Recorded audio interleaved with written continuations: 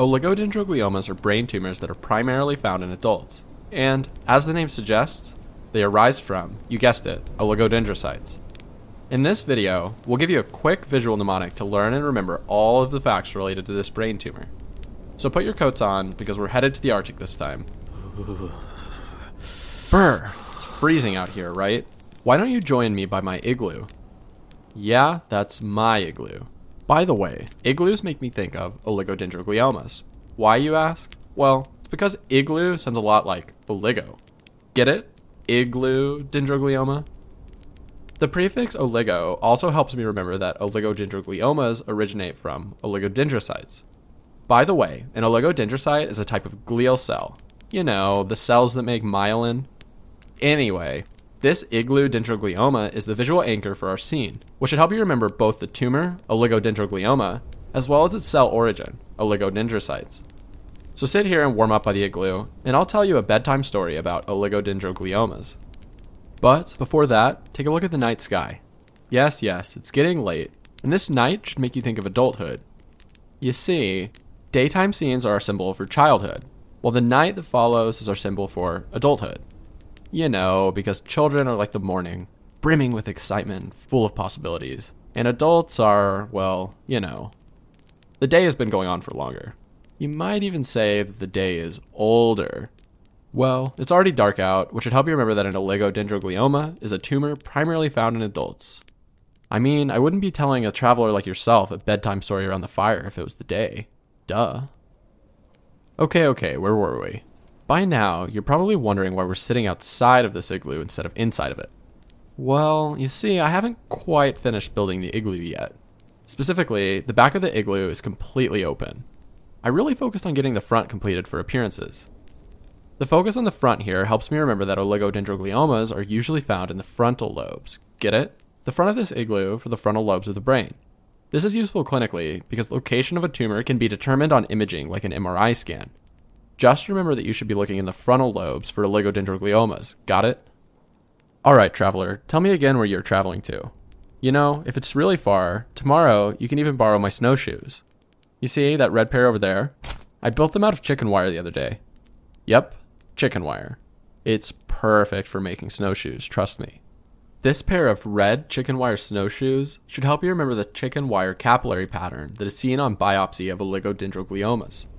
You see, when you take a sample of oligodendrogliomas and look at them under the microscope, you can see all of these delicate branching red lines, which are actually small blood vessels called capillaries. The pattern looks like chicken wire, which is exactly why we call these chicken wire capillaries. This is a key buzzword that you should know, so just remember my snowshoes, okay? Now, with all your traveling, you must also be pretty hungry, right? Well, guess what? I have just the thing for a cold day like this. A fried egg. Yeah, just fry that egg up, right there on the fire. By the way, did I ever tell you how fried eggs remind me of the cellular appearance of oligodendrogliomas? You see, in addition to having a chicken wire capillary pattern, the tumor cells themselves look a lot like fried eggs. Here's the same biopsy slide.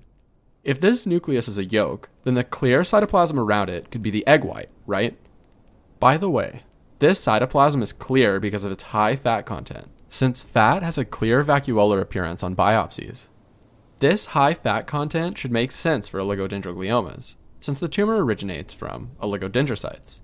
And recall, oligodendrocytes make myelin, a fatty sheath for neurons. Anyways, just remember this fried egg here to remember the biopsy appearance of oligodendrogliomas. Wait, why are you giving me that weird look for? My ice cream? Yeah, even folks here in the Arctic enjoy a bit of ice cream here and there.